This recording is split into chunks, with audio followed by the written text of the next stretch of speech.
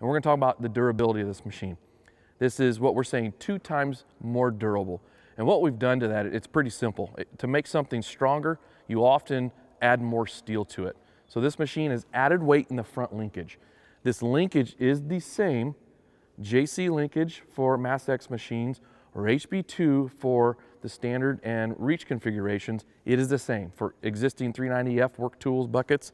It will still go on here, but we've beefed up the boom, stick, all the way into the car body. And what we're going to do is we're going to point out some of the areas where we've added material. Some of this, in some of these plates on the top plate, where my pointer is, and the plate up here on the machine, as well as the side plates, we've added up to 20% more material in some of these sections of the stick. Same with the boom. Since this is thicker, there's more weight here, there's more metal here, there's more steel. That makes it, that's where we're coming up with the durability, where we're getting longer longevity out of the life, especially in those hard working conditions where you're scaling rock, you're working in hard granite, whatever the application may be, and you're really working this machine to the max and working on the side rigidity of this machine.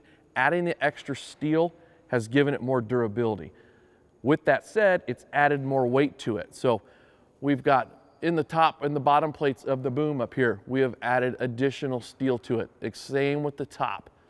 That has gone all the way down the boom, all the way into the car body itself.